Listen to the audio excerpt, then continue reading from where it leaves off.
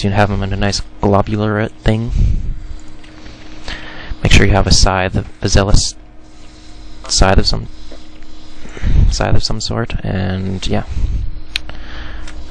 use Radfield to drain away their health. If you have a scythe equipped and you're constantly slashing them, you will never run out of energy. Just cast Radfield in shadow form as needed.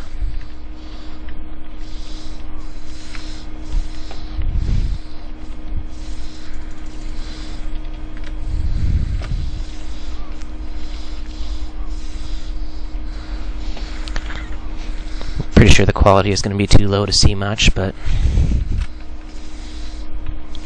currently I am just slashing these terrorweb jatters in front of me, hitting 3 guys per hit with my scythe, spamming Radfield as often as it recharges, not even worrying about glyph, just waste time, because you're never going to run out of energy.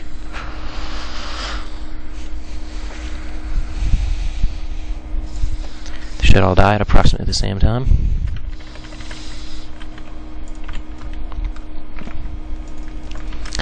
Reaper spawns, you get the quest, and if this charge patrol's here, you just wait for him to pass by.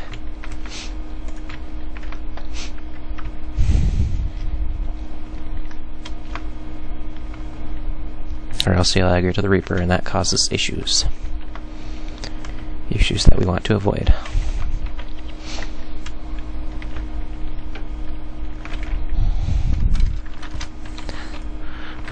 Slash stage, and I'm at 9 minutes. A bit slower than normal, but it's probably because the terrorwebs didn't ball right. If you catch the patrol at the right time, you can just run straight to the terrorweb queen. You can't see it, but I have her targeted.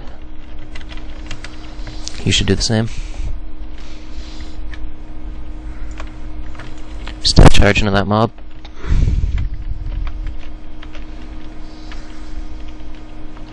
Cast Glyph of Lesser Energy, Ebon Battle Standard of Honor, and Sliver Armor.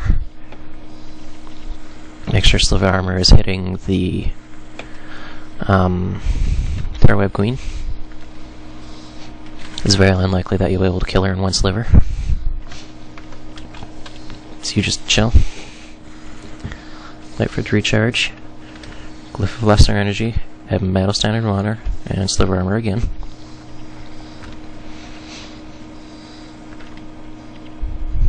Now the Terrorweb Queen is dead. I generally just let the second sliver wear off, see if I can drop a glob. And then you gotta run towards planes.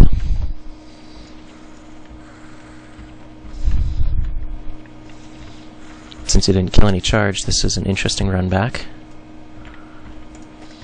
Use IAU again for contacting charged head-on.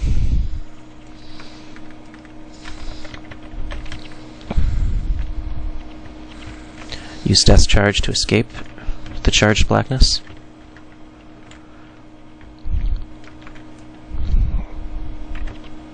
I'm gonna get knocked down. Oh, maybe not. IU is recharged, so I use it again, so I'm going up on charged blackness again. If possible, try and make sure you have a IAU recharged by the time you need to recast Shadow Form. So if you get knocked down when you're recasting, you're dead.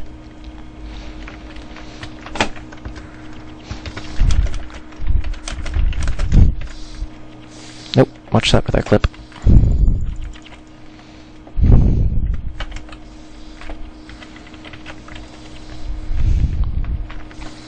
Generally, you'll still have charge on you at this point.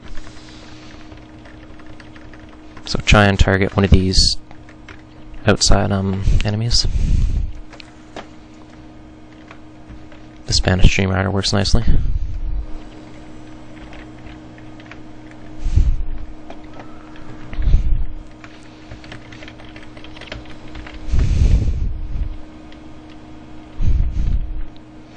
This group's dying quite nicely.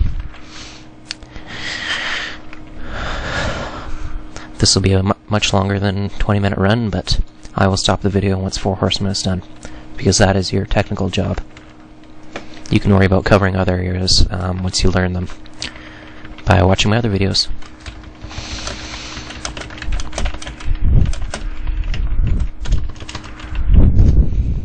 Once you get to this point, make sure you tell to the planes that you're ready for 4 horsemen.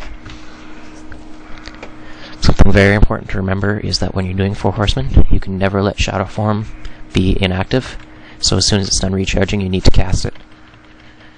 Because the Pools-2 and Magic Doom both have Signet of Humility, which disables Shadow Form if it's not currently recharging. And if you can't get it up in time, you're done. And these guys will run straight to the Reaper and kill him. So what you want to do is you just want to stand at the edge of that fork until you have him aggroed. Then you back up, pulling him in a little bit. And also pulling the Terrorweb Gyres in front of him. And you select one of the riders and death charge them. And then again cast your Glyph, a Metal Standard of Honor, and a Sliver Armor.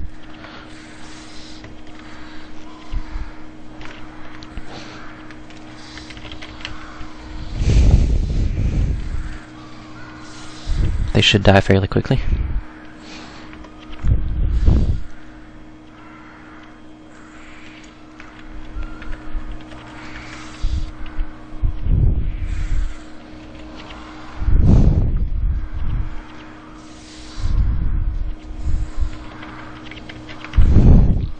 Remember, it's very important that you cast Shadow Form as soon as you can at all times.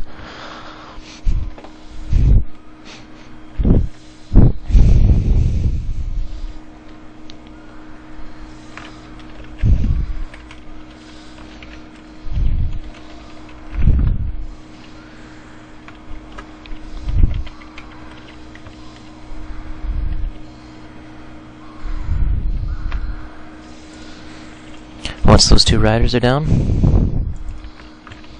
reposition the Terrorweb Gyres if you can, so they're in a nice little glob shape again.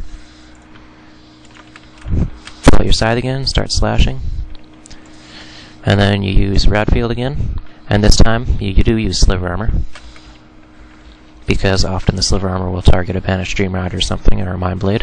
You don't need to kill them, but it's nice for globs.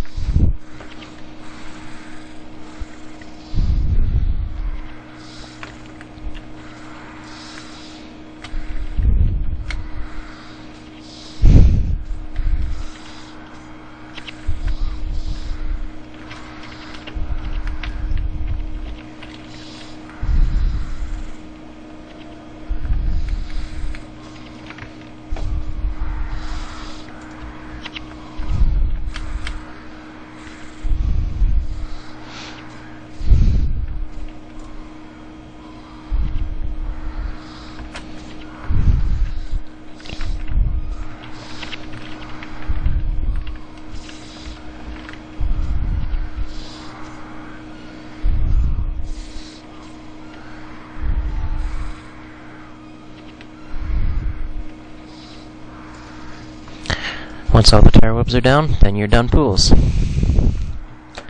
Now, I'm going to stop the video now and see if I can cover for some of the people who dropped.